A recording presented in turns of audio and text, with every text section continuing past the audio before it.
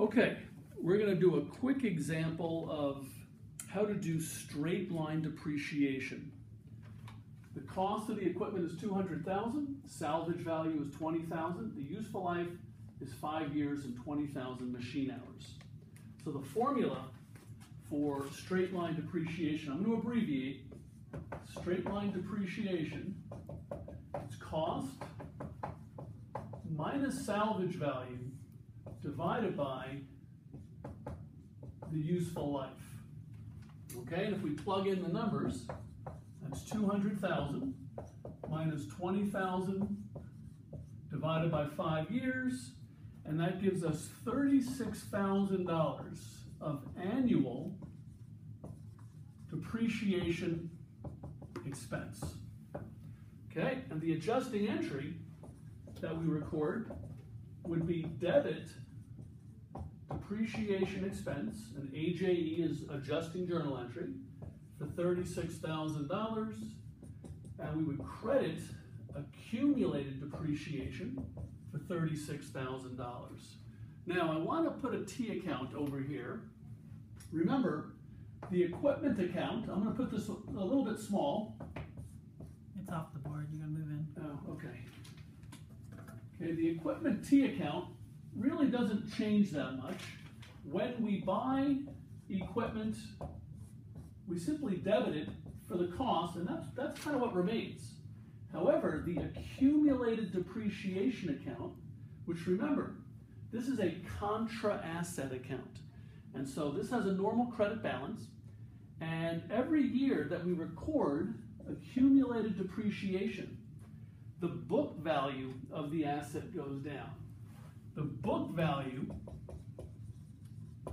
is your cost minus accumulated depreciation. And this is what goes on the balance sheet.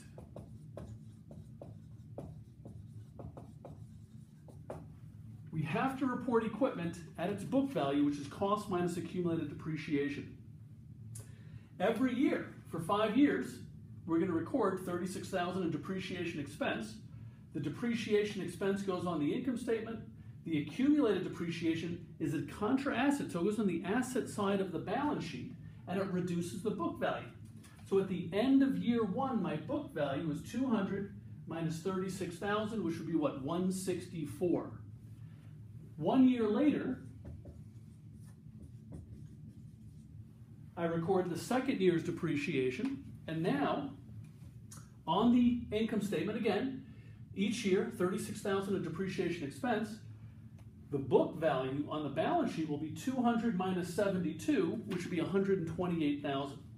Okay, I'm running out of space, so I'm going to write a little bit smaller. End of year 3, accumulated is 108.